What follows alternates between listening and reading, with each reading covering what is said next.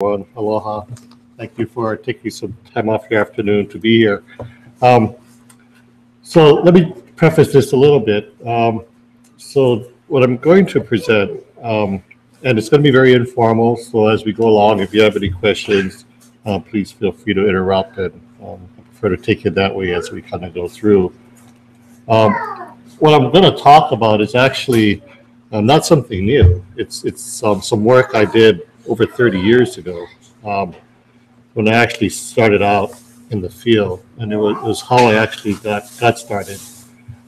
It's work that we did on seabird feeding back during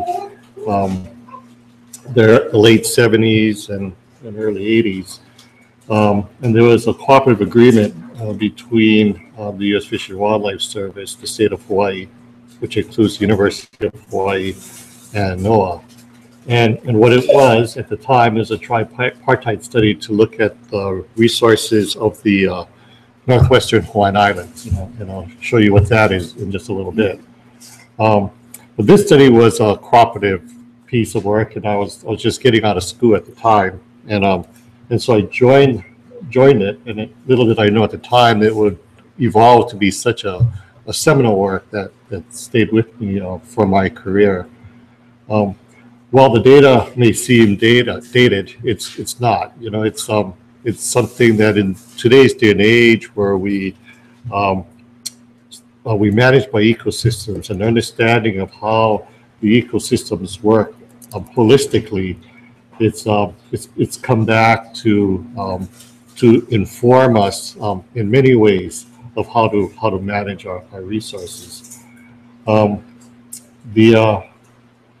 Since we completed it back in the 80s, there really hasn't been much done that has changed the way we thought about how the birds eat, what the birds eat, and how they interact with each other and with the other animals that they share the environment with. So it's still very valuable. The names have been changed. Surprisingly, I didn't realize that, but it's still a good way to understand how the birds act. So how I've organized the talk is to kind of talk about the diet study in general. And how I'm going to introduce it is to construct it in the sense of feeding gills. I'm sorry. Can you speak a little louder, please? Sure, I'll try. And if I fade during the talk, raise your hand, because I tend to do that. And if I fail, you might have to come sit up front. So where was I? So these are how I've arranged it are based primarily on these three papers that came out during the time. The first was the monograph that captured the actual diet study of the 18 species of seabirds that we looked at. We followed that with a paper that we published in Bulletin Marine Science, looking at a more detailed analysis of trends of just a couple species, and I explained that what that gave us in a little bit. And finally, in a chapter in the Croxall book, we looked at the trophic relationships and how they interacted with the fisheries, and we defined the guilds. So that's how at least I've kind of approached how I present this today. And then I'll kind of close off with kind of where we're looking at some of this work today and how we intend to kind of move forward and the questions that it poses as we go forward. Oh no.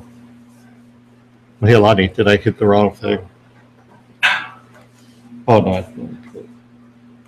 Oh, we're good. So the study was done in the northwestern Hawaiian Islands, and not knowing how much you all know what that is, there's a series of leeward islands that extend beyond Niihau, going to the northwest for some 1,200 miles. In the northwestern Hawaiian Islands, there are some 55 million seabirds, 22 species that nest and breed, and they call it their home. Throughout the area, they're ecologically linked with tunas, and seabirds consume an estimated 42% of the annual production of small pelagic fishes and squid. At least in the French frigate show system, where we did an ecosystem model, and came up with that estimate.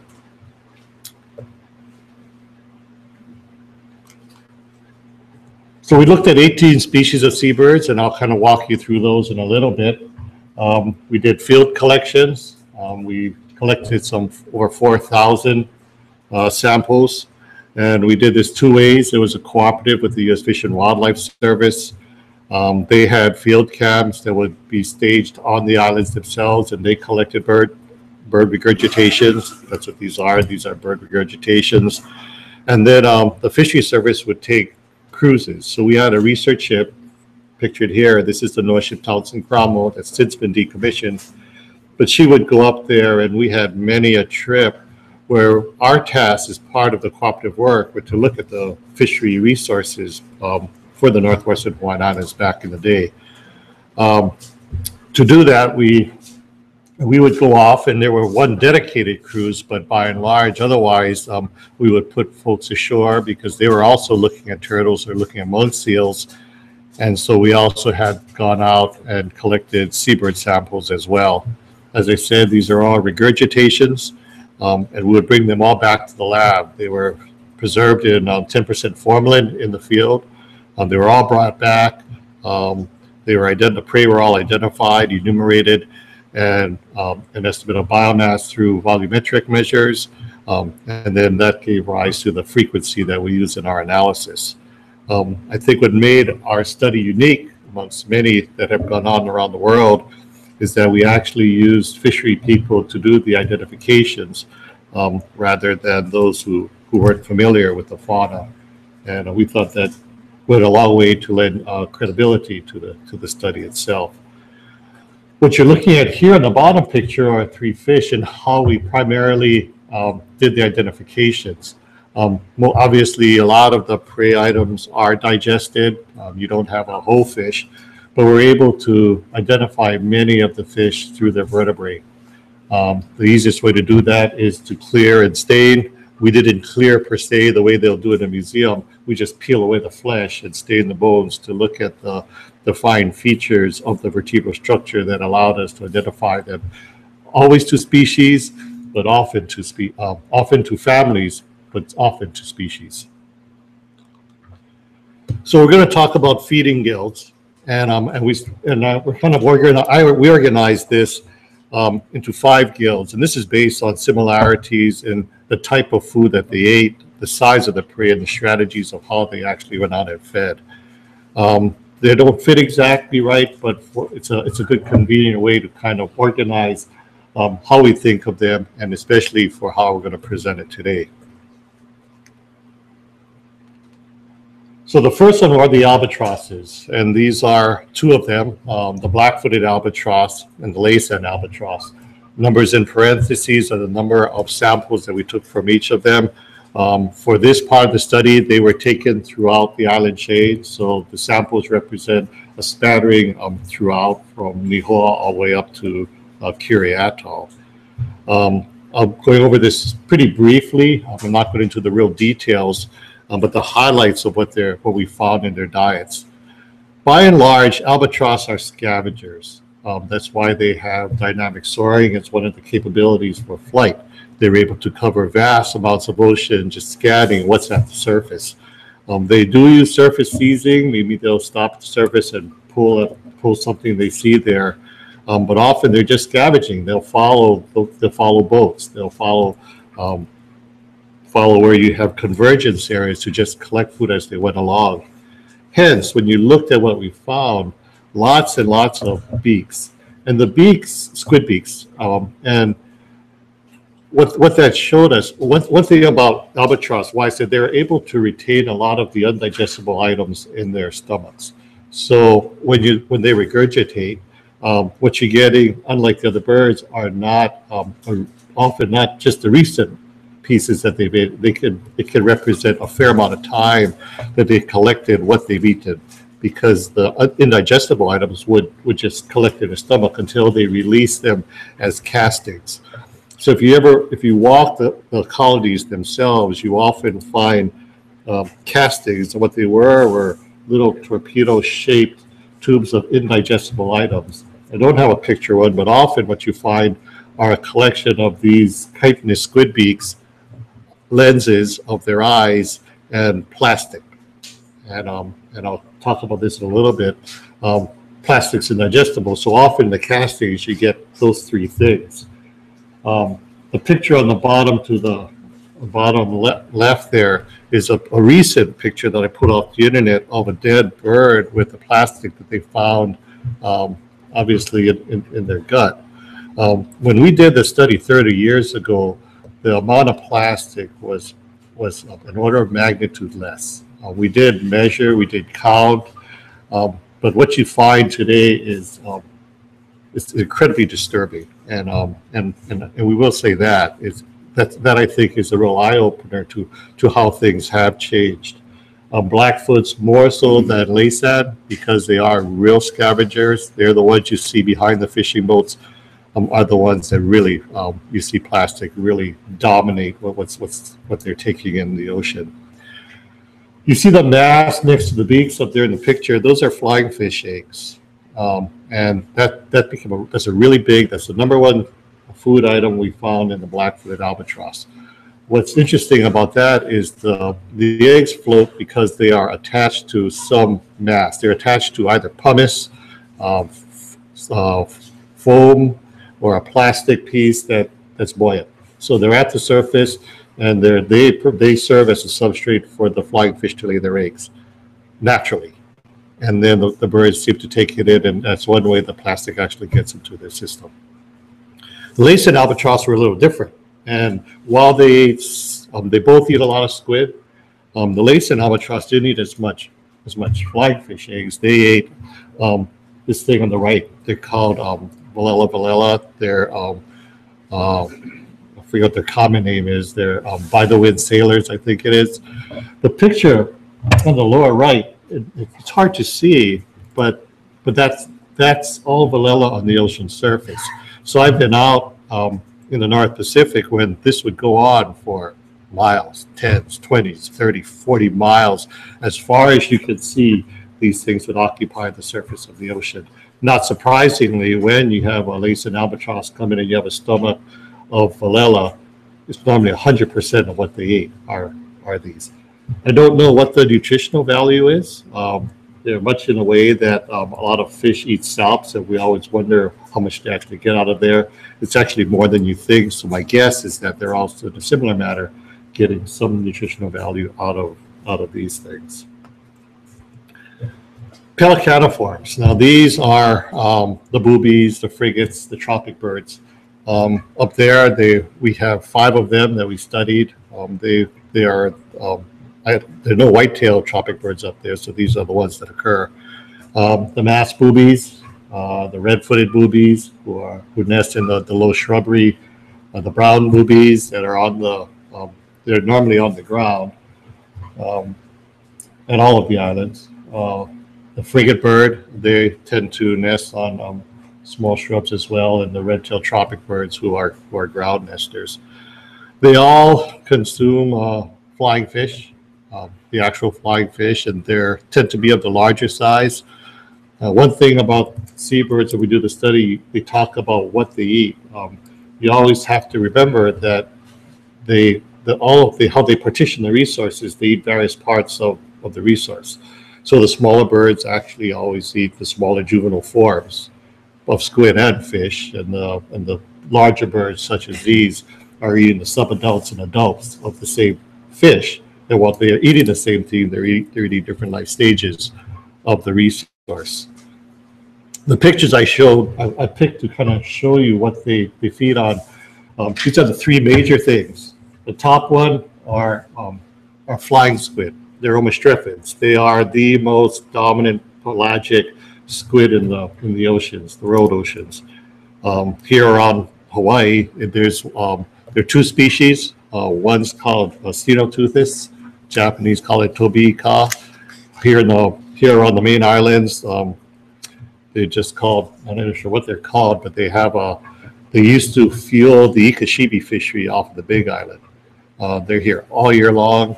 All the birds, all the seabirds in the main islands feed on them as well. But as you can see, this is Omestrephes. This is the commercial fish the commercial squid that's fished in just north in the temperate North Pacific. they actually do fly. So they have the nickname flying squid, and recently they've actually shown them to fly. So flying fish or squid? No, so I'll touch on that in just a second. So the top picture are flying squid. So it's flying squid. So they actually fly. So you can see them. So that's a picture of, I'm sorry, the middle picture are the squid flying. So that's a school of flying squid, if you went up closer. The one on the top is a flying fish. Okay, so those are exocetids. There are about 20 species of those that occur in the world's oceans.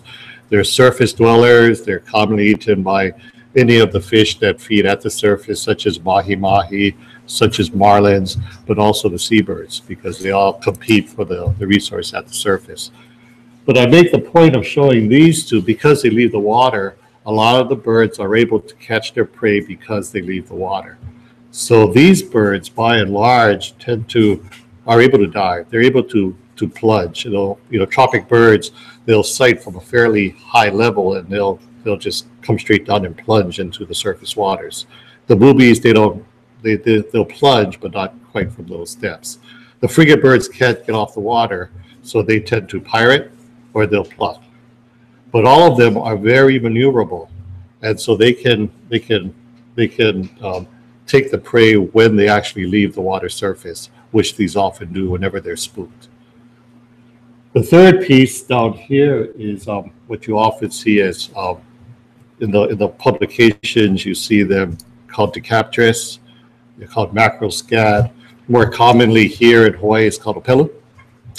There are 4 species of opelu that, until we actually started doing these feeding studies, we by and large thought there was 1 species here.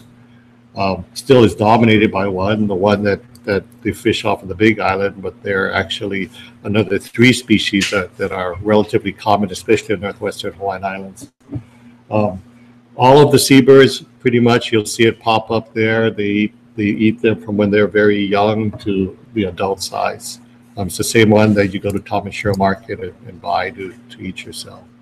But it's a big part. It's a big part of the forage base that feeds not only the seabirds, but a lot of the commercial fisheries. Okay.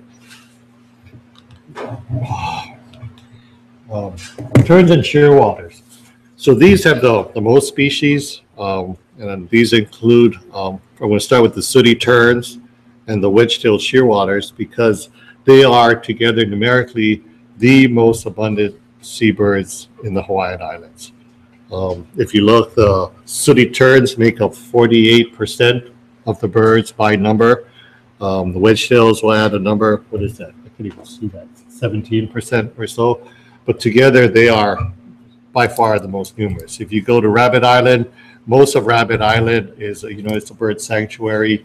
The wedge-tails have their burrows up the slope, down within the crater. The sooties are everywhere on the top that the wedge-tails burrows are not. And the noddies, the brown noddies, are the only other one that kind of occupy the rim. The other birds we include here are the white terns. You see them down in Waikiki, but they're throughout the islands in the trees. They're black noddies. They're a smaller version of the browns. The Christmas shearwaters, not as common, but nevertheless throughout the area. So these birds together, and we say these are the ones that you often hear them referred to as being driven to the surface by fish schools. So when the study was done, and you go back there, the largest fishery in the state of Hawaii was the Poland line fishery for skipjack tuna, otherwise known as aku. There used to be a cannery down there at Kewalo Basin. Bumblebee Seafoods used to can coral tuna there. So the small sampans were the largest fishery. They would go out, they would catch their bait, and then they would go out and look for schools of skipjack. The main cue for them to see the fish were the birds. So back then, that is how they would actually go out and find the fish, or they're dependent on the birds, and the birds depended on the fish. It was vice versa, right? So they would go, and the fish would drive the drive the prey to the surface. In this case, there'll be schools of juvenile squid, the same squid that we described in the last slide. Mulids. Mulids are young goatfish. Goatfish are veke, they're kumu, they're moana. If you think of your reef fish, all of the barbelled goatfish that are on reef, they all have pelagic stages. And until they get to a little bit about 3 inches or so, they're pelagic. They're balls of schooling pelagic forms that are out there, and they're brought up to the surface and made exposed to the birds by the tuna beneath them. The same for the decaptors. These are the opelu. They're juveniles. They get to about the same size, 3-4 inches. They're schooled. They come up, and it's the fish that make them available for the birds. The black noddies, the white terns, they tend to be a little more on the inshore. They tend to feed more in association with the jacks. You find this in their diets because what they're eating, they're also eating juvenile forms of fish, but they're lizard fish. So a lot of all fish on the reef have pelagic forms. So whether they're the lizard fishes, the cynodontids, whether they're the dart fishes, they all school and have fairly large numbers of young post-larvae, I'll call them, that school and are made available to these birds. They tend to sit there and pick as small birds on the inshore waters, and that's what makes up the bulk of their diet. And of course, flying fish, we talked about those. Pictured here is approximate sizes, 30 to 50% squid in all of the birds. That's their diet. These are small omestrephids, same as the ones that fly. So these are juveniles. These are pictured here are just adult small forms of one of the species within the family. The picture on the bottom is a whole and then one stayed picture of a young opelu. The one in the middle to the left are young goatfish.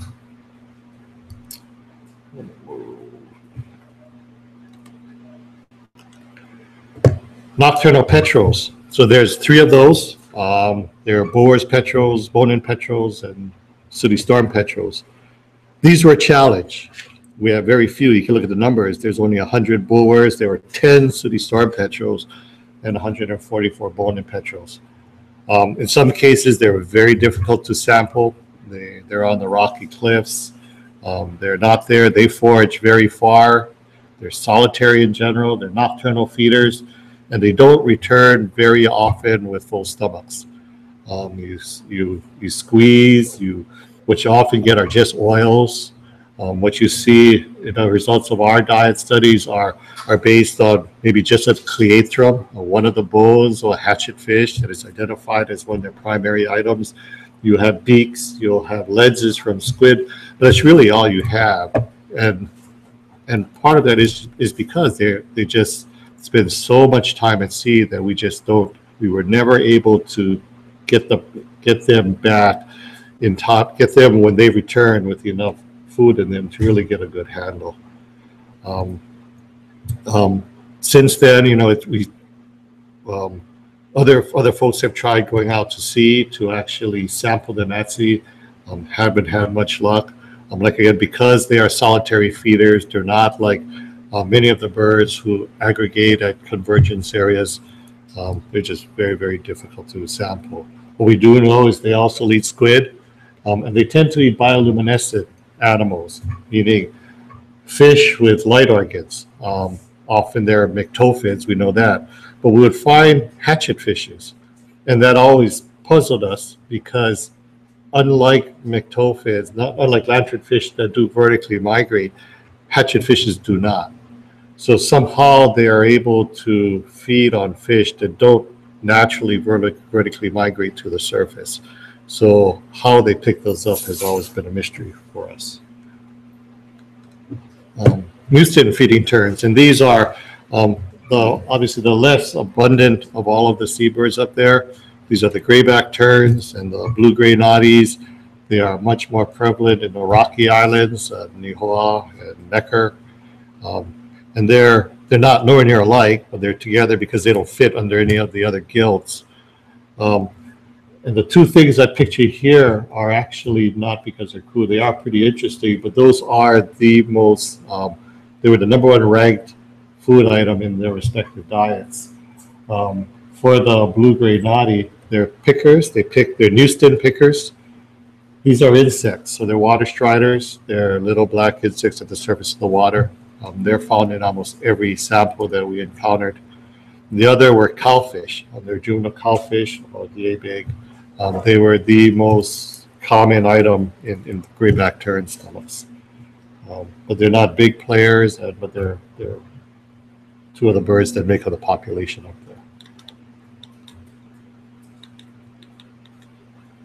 there. So what have we learned? Well, we learned what, pretty much there were folks, Ashmole and Ashmole, they were the pioneers who did the original seabird feeding studies down at Christmas Island back in the 60s. And we found here what other people find elsewhere in the world. The tropical seabirds do exhibit feeding behavior and strategies that by and large restrict feeding to the surface waters. The areas generally lack seasonal abundances for food, as opposed to, say, the temperate areas where they're very, very abundant, they're rich, and support large populations of birds. And they're apex opportunistic predators, meaning they live at the top of the food chain or very near to it, and they'll feed on anything of appropriate size in surface waters around brooding or roosting areas. They do not travel far, and so they'll go out there, and if whatever is in the environment that they can get at, they'll feed on, which you'll see makes them very good candidates for trying to look at what's happening in the ecosystem in these areas. So the next step was to look at, well, we kind of know that, we kind of know what they eat in general.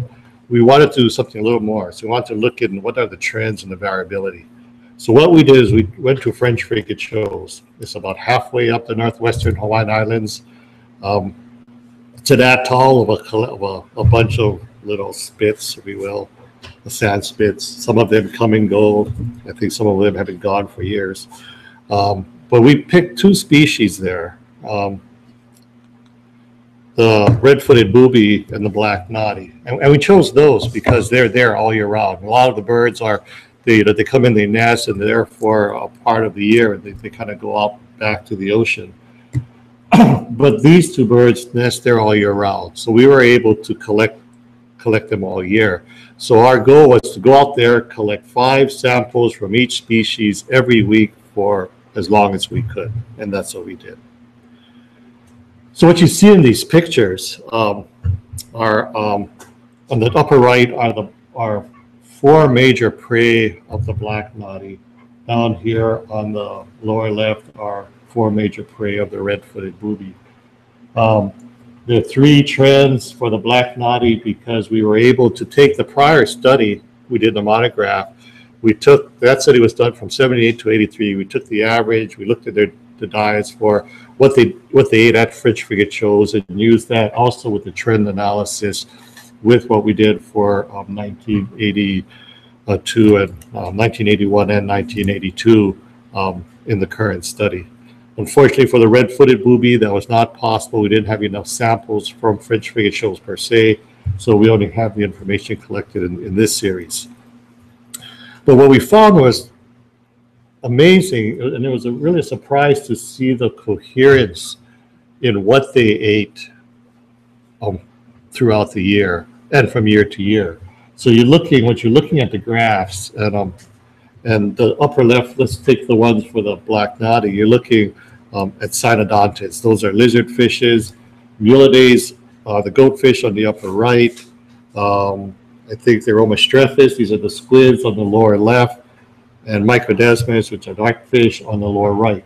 And you can see the patterns. What they are, they're put out by seasons. And you can see the trends and the availability of the forage there for them to exploit. And if they're there, they feed on them and they reflect. And these are frequency of occurrence of those prey in their diets. So if you look at over time, over the course of the year, it's very regular that you have an influx of this forage base for them to exploit. What's circled there is the difference, what the divergent pattern that we saw in 82 and 83. What we believe that reflected was the 82-83 El Nino that came through and changed the composition of prey within that area that they were feeding. In this case, but they are able to adapt. So in the case of the black noddy, we saw a reduction in squid availability, and they were able to replace that with the availability of goldfish. Similarly, for the red-footed boobies, they saw I can't even see that now. They saw an availability of squid, which took the place of the absence of flying fish during that period. It's unfortunate that the study did end at the end of 82, that we weren't able to follow it through into 84 with the passing of the El Nino. We have entertained thoughts with the Fish and Wildlife Service of resuming the work to kind of look at them as ecosystem indicators and monitors of what the system is doing, because we do feel that they do reflect very well on what's going on out there. So where are we? So we did that, and then, like I said, it's old technology, but it's still very vital, and not a whole lot has been done since then. But there have been new approaches. Lots of folks who deal in the world of feeding studies have looked at other ways to get at looking at how the various marine animals feed.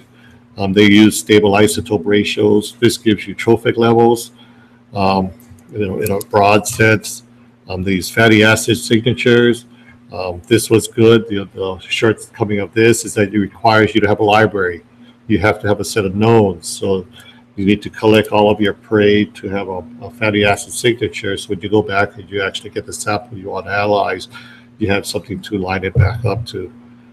These approaches integrate the diet information over space and time. But if you can do that and you combine these biochemical methods with some conventional sampling, we can really make some, at least we think, and get some pretty, make some great strides in interpretation of diet. So where do we go from here?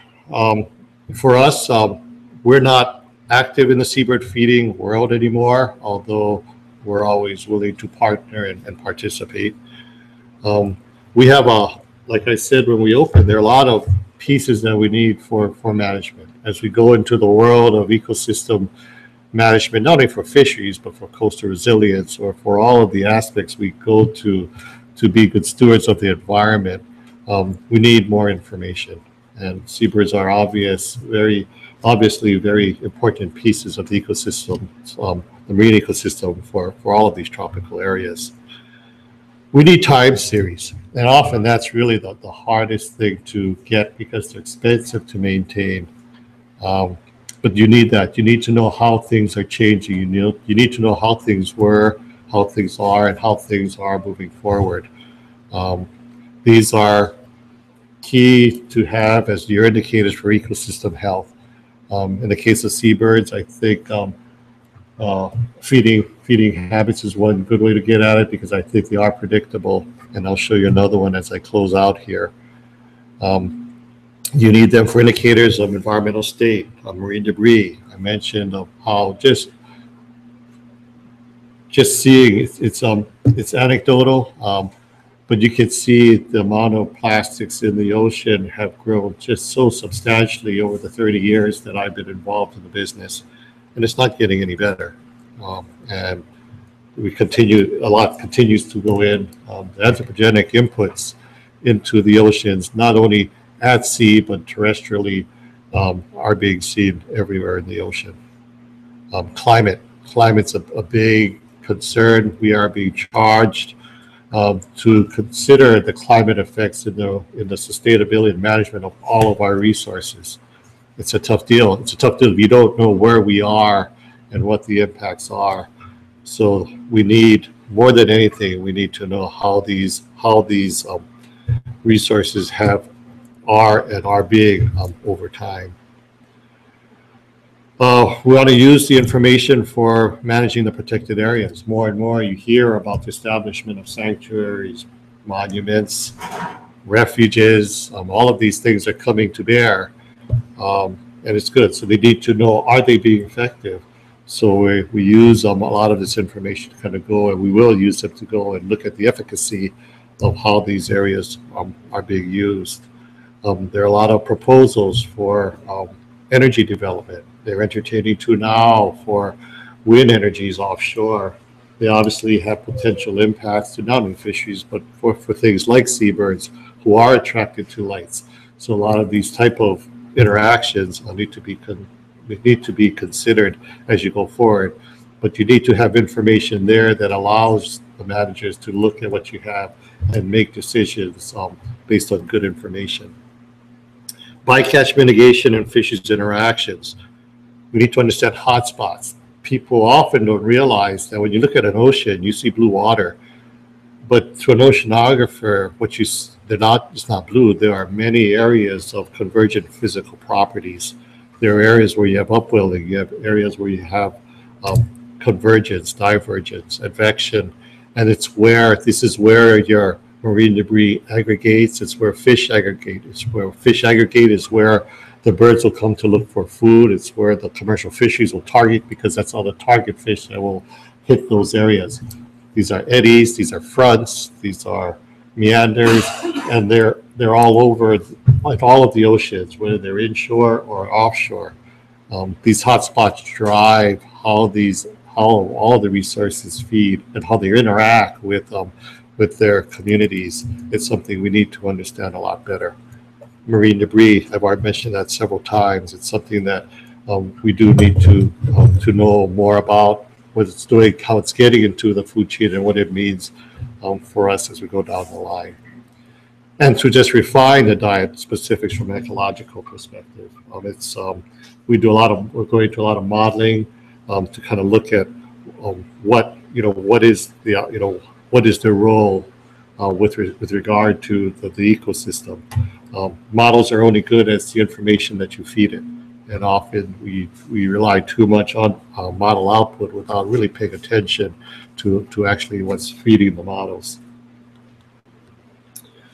So I did want to just put up one slide has nothing to do with feeding, but it is a data set that the Fish and Wildlife had maintained for many years, because I do believe some of these long-term observations that I'm not sure if they still maintain them, but they are very critical. In this case, it's the reproductive success of some of the birds. This is for the laysan and albatross. These are for the albatrosses up at French frigate shoals. And you can see that these in particular, they respond to the environment very strongly. Often we in the government tend to say, well, we don't have the resources to maintain these observations, but they're critical for us to really understand what's going on. And I really can't say that enough. But this, along with some of the diet information, shows you how much that what you see in the environment does get reflected in the life histories and the ecologies of these animals. So I'm going to end it there. I think for the most part that's it. I think I'm on time, and I thank you for your attention. If you have any questions, I'll be happy to take them.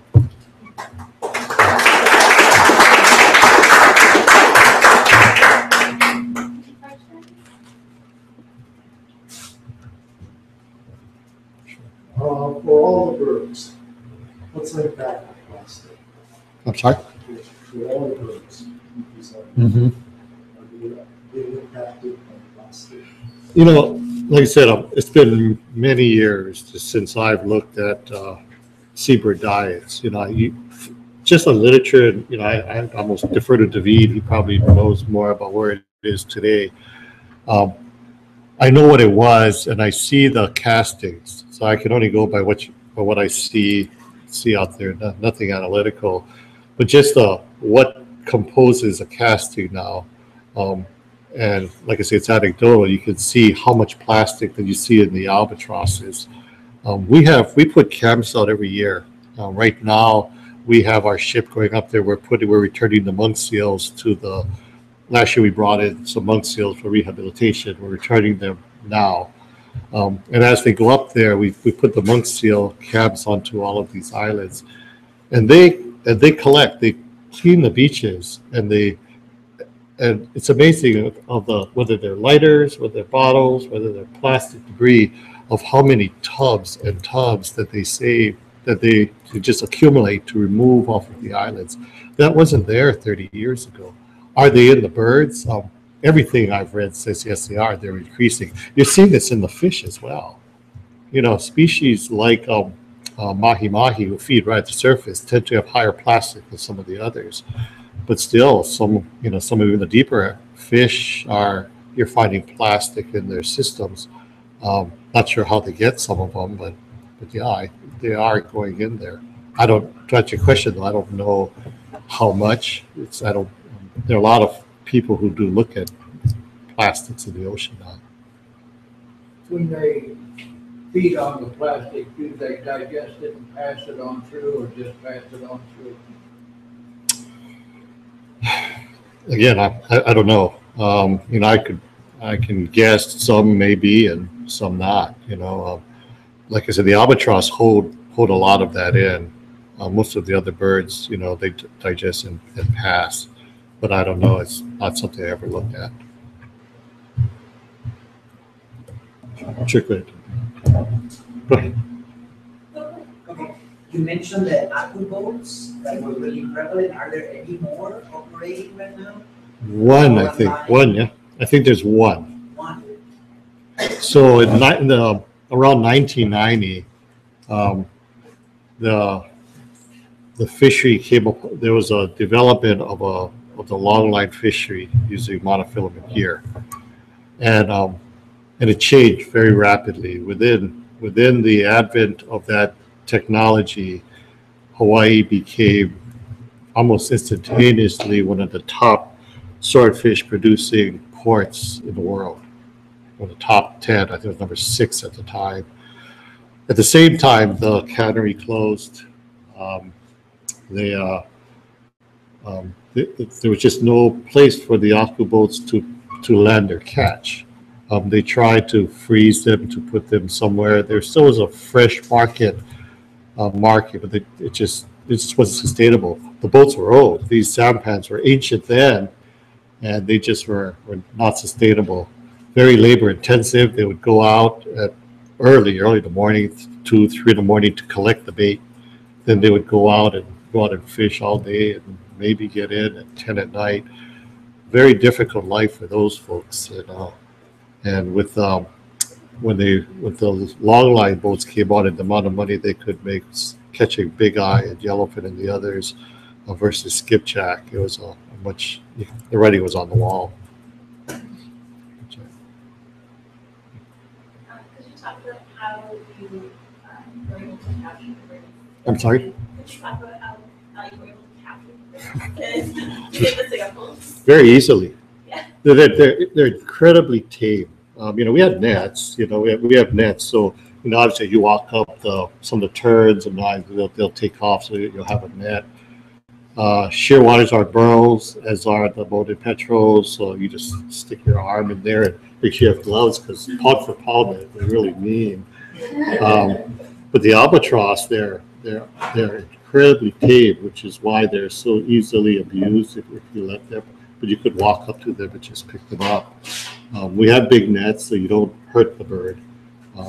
So it was never our intent to hurt any of the birds, to get the samples. And I think that was the good thing, because many of my colleagues who work in the temperate North Pacific shoot the birds to get their samples. We never had to do that. There are biases. By taking regurgitations, you are getting some bias in your sample. But I think it served the purpose that we needed.